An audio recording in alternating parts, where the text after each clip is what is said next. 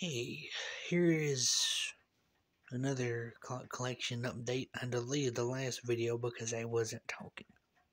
So here's one where I am talking. This one is the Cornwell grandfather clock, which is running happily, as you can see. I'll back up some where you can see the whole thing. Yep, nice pinched waist is what these are called, for obvious reasons. Now moving on to the Spartus Double Bell. Here is the Spartus Double Bell. I don't use it for an alarm clock. Anyway, nice looking clock to be from the 70s. Still runs great. Now moving on to the Thomas Fallsbury. Nice Art Deco style mantel clock. Now moving on to the Westclock's travel alarm. Cute little clock found at Goodwill. And behind it is a Spartus 1970s alarm clock. Moving over slightly is a Finney Walker travel alarm clock made in Japan. It does run, but is very finicky. Moving up is a Ingram Wizard from the late 1800s. Keeps great time. Nice deep cathedral gong on it.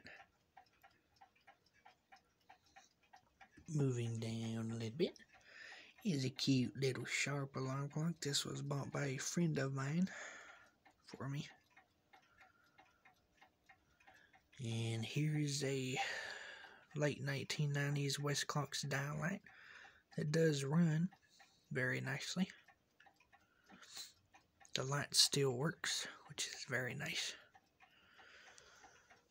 Moving over, the cute little Spartus miniature grandfather clock, which does run nicely. Moving over is the Waterbury Eldred gingerbread circa 1891. Moving over, cute little Lux pendulette,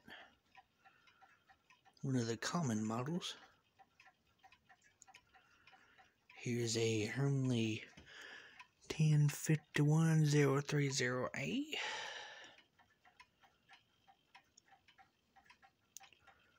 Moving over is a porcelain clock with a Lancashire movement.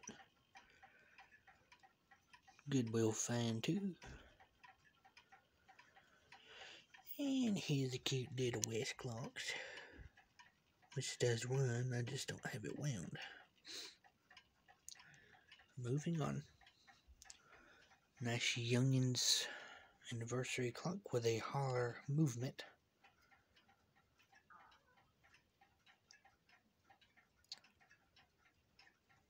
Alright, moving on from that. Let's see. Here's a nice German porcelain clock, which was my great-grandmother's. It does run too. And here's a Bull of Adalton, which was a graduation gift.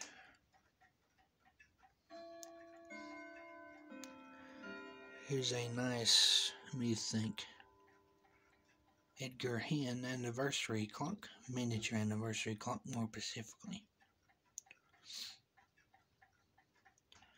And here is a first time manufactory alarm clock, which this one quit working on me. And behind it is a Wizard of Oz anniversary clock, which was a present from my grandmother. And let me get this one. This is a, let me see what brand the movement is. The movement brand is Adolf Jerker, German. It runs too. Moving on And here is a Sir Thomas Legacy, a late version of it. Beautiful clock nonetheless.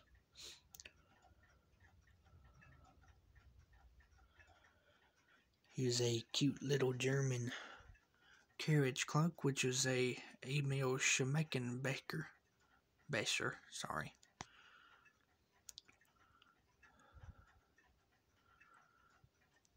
And here's a very late Ingram quartz clock from the 70s. Some of you may not consider that a true Ingram, and that's okay. And here's a General Electric wall clock from the 70s, which was also my great-grandmother's. Runs nicely.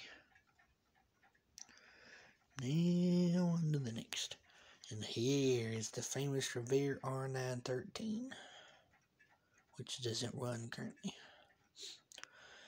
And then there's a beautiful Sessions Inlay number 5 from July of 1929. The movement is a replacement from a clock from 1936, in much better shape than the original. And here is the triple chime Jamaican Besher wall clock case. And then there's the New Haven Orion from 1917. It's just the case. And here's my nice little Scooby-Doo Top Dog alarm clock, which was a gift from my uncle's wife, who unfortunately is no longer with us. Yeah. Anyway, wait, I forgot one. Moving on. Yeah, it's easy to forget. I have so many. And here is I'm not even going to call this a Big Ben because it's not. But this is a cute little clock, and I like the fact that it has the phone charger in it, which charges it faster. Okay, thank you very much for watching. This was a much longer video.